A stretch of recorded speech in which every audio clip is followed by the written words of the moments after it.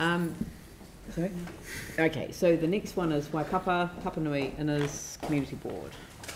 Ali Jones. Kia ora, good morning. Kia ora.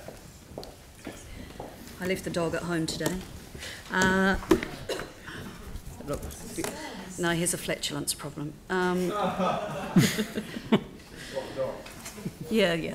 Long story, took him to a community board meeting yesterday. He was awesome. Right, so not a huge amount in this report other than just to give you some positive news of some of the activity in the ward.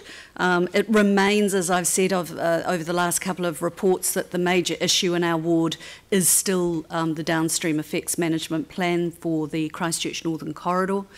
We had a combined seminar with Central, Linwood, Heathcote. I can only remember 2 at once, yeah.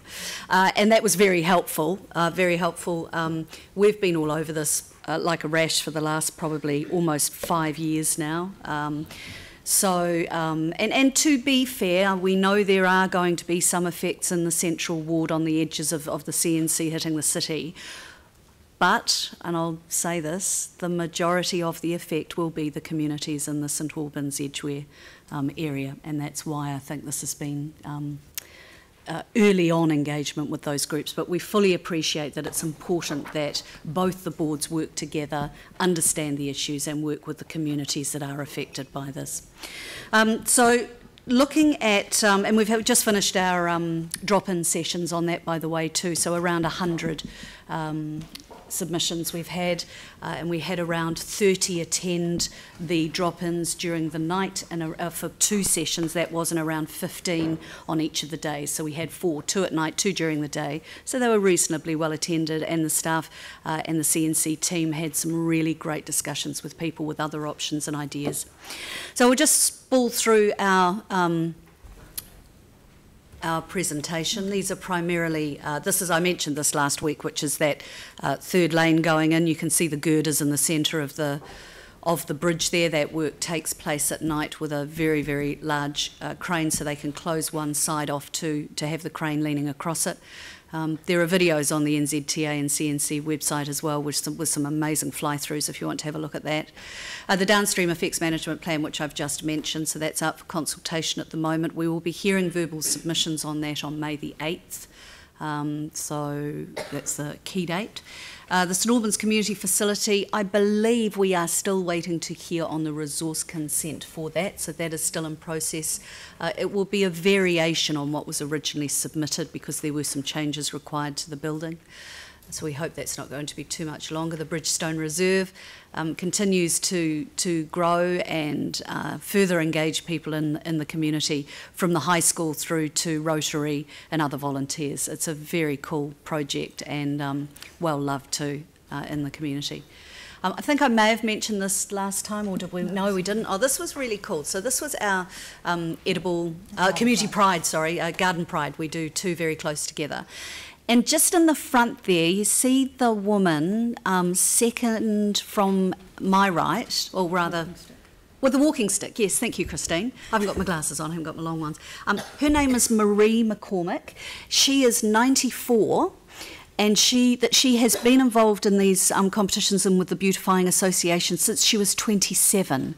And she has a certificate for every year that she's been involved in the competitions. And the woman sitting, oh, she hasn't got her there, has she? She's actually got a gardener who comes in every week and does the gardening for her under her instruction. And she's not named on the certificate. And I'm really sorry, I've forgotten her name because she's key.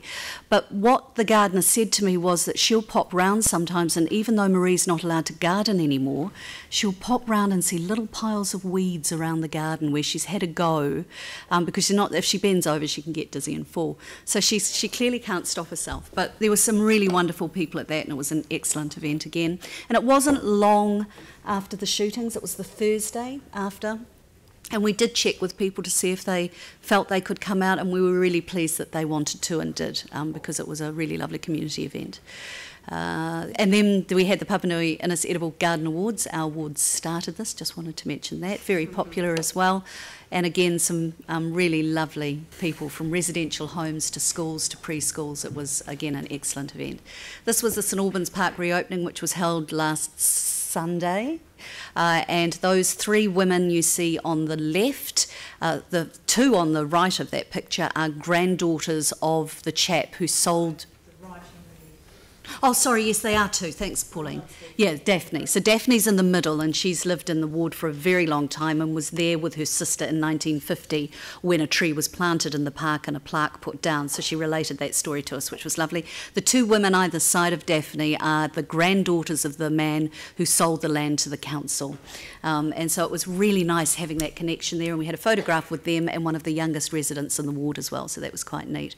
Staff did an excellent job in getting that together. So that's it. We're really just a ward that does lots of things with our community and takes photographs to come and show and tell you about them. So that's about all. No, congratulations. It's very good, and I did like the dog at the community board meeting as well.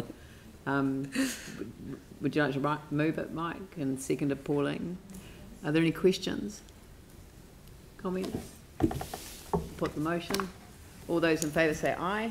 Those opposed say no. That's carried. Thanks very much.